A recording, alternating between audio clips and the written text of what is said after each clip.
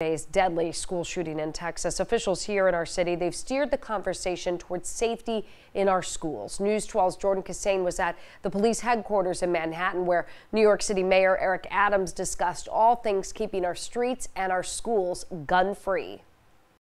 An endless flow, guns on our streets, guns on the subway, and guns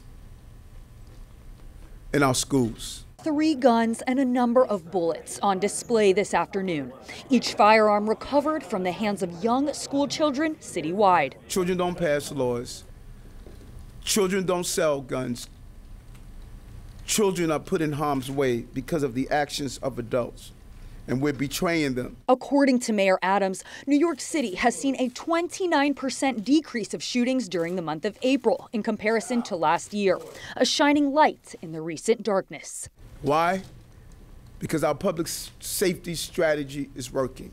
We've increased patrols on the neighborhoods that was experiencing the most violence. More cops in the subway 24 hours a day. Schools Chancellor David Banks saying that gun safety starts with the health of the person behind the trigger. The people who work in schools every single day recognize that they want to be safe. He reminds us to lean on school administration, school safety agents, and school counselors and staff to help prevent another life lost to gun violence in our schools. School counselors, teachers, principals, administrators, all of us working together provide, and the NYPD, provide a safe environment.